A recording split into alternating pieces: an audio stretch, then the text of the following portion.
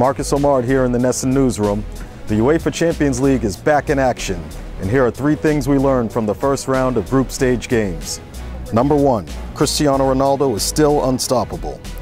Ronaldo scored a hat-trick in Real Madrid's 4-0 win over Shakhtar Donetsk. After a slow start to the season, Ronaldo now has scored 8 goals in his last 2 games. It's only a matter of time before he scores his 324th goal for Real Madrid, which will take him past Raul for first place on the club's all-time scoring list. Number 2, Manchester might be the center of power in the Premier League, but both United and City have a long way to go before they can make waves in Europe. Manchester City lost to Juventus and United lost to PSV by scores of 2-1. Number 3, the Champions League is still where the most amazing soccer is played on an annual basis. Alessandro Florenzi scored an outrageous 65-yard goal for Roma against Barcelona, and the team's 1-1 draw in their opener. Round 2 starts on September 29th. For all your soccer news, keep it at Nesson.com.